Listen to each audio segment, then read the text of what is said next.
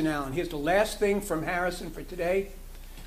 When he leaves the Socialist Party, he offers what is arguably the most profound but least heated criticism in the history of the left. The Socialist Party, like the labor movement, has insisted on white race first and class after. It put the white race first before class.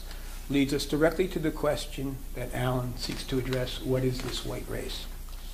Here's Allen around the time he's writing in the 60s.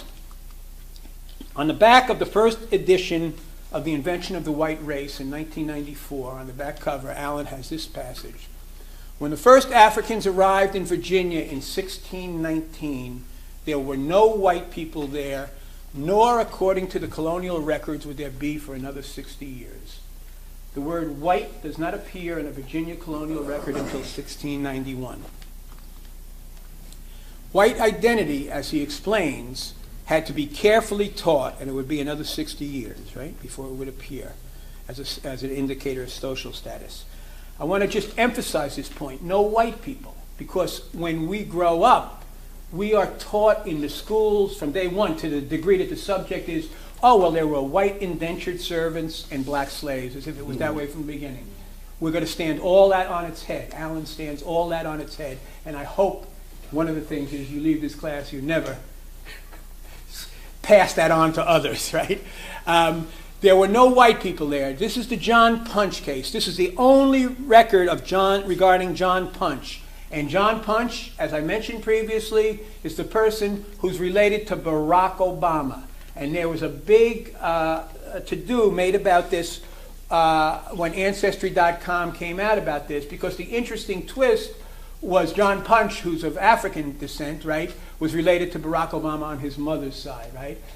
So they put an edit to it. Yeah. And but here is the only account. And what happens is John Punch is a bond servant, and he's with two others, a fellow named Victor, who's described as a Dutchman, and a Scotchman named James Gregory. And they try to flee their bondage, and they get captured. But if you look at the account, a Dutchman and a Scotchman, they're still not white, right? And this is the only account. Then we will talk more about Bacon's Rebellion, the big struggle of the 17th century in Virginia, 1676 and 1677. But here is the account of Thomas Grantham, the ship captain who was sent to put down the rebellion. And this rebellion comes after a period of 12 laboring class and bond servant revolts in about 16 years. It was a very volatile context that this is taking place in. And Grantham recounts how I there met about 400 English and Negroes in arms, still not white, who were much dissatisfied at the surrender of the Point. That's West Point. That's an area down there in Virginia, saying that I had betrayed them, and thereupon some were for shooting me and others were for cutting me in pieces. I told them I would willingly surrender myself, that they were all pardoned and freed from their slavery. Most of them I persuaded to go to their homes, which they did, except about 80 Negroes and 20 English, which would not deliver their arms. Still not white. And you go through any colonial record, you're not going to find the word white as a symbol of social status. So Allen argues this is supreme proof that, that the white race did not exist.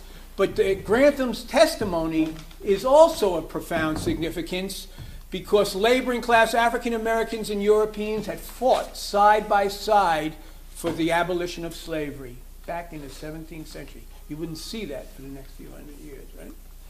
So here's the three main theses from Allen's Invention of the White Race. I have a friend who's an attorney who told me when he goes into court, not that I've ever really done this, but he says what you have to remember is you tell him what you got to tell him, then you tell him what you have to tell him, and then you tell him what you told him, right? So here's the 3 points. You might hear this again later today, but I want to make sure that you've been introduced to these 3 theses.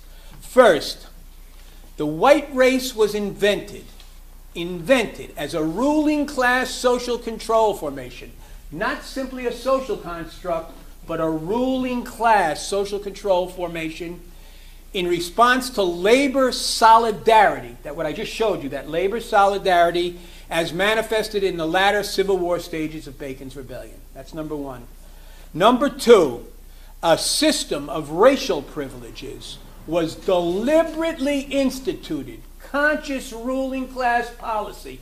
This is not simply, what's the phrase they use, institutional racism, with nobody driving the ship.